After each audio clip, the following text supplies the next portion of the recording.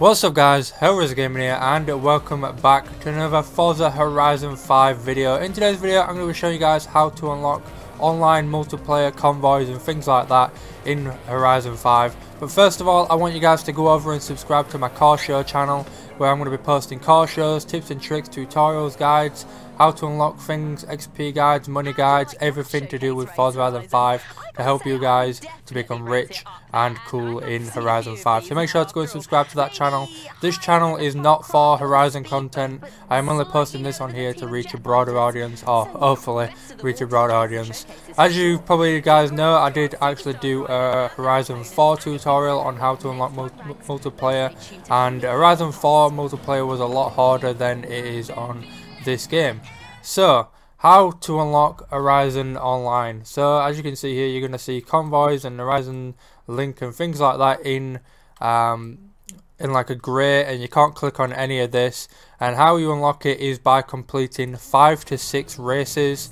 So just go to your first races. You're probably going to have like street races or circuit races. You want to complete about 5 to 6 of those. I would say between 5 and 10, just because there is no definite answer on how to unlock Horizon 5 online. It does not tell you when you unlock it. It doesn't tell you when you're going to unlock it. There's no progress to unlocking it. Everyone's just pretty much guessing here, and I really want to give a definite answer, and that is the most likely answer from doing the research that I have done. So do 5 to 10 races and then keep pausing and checking if you've unlocked it.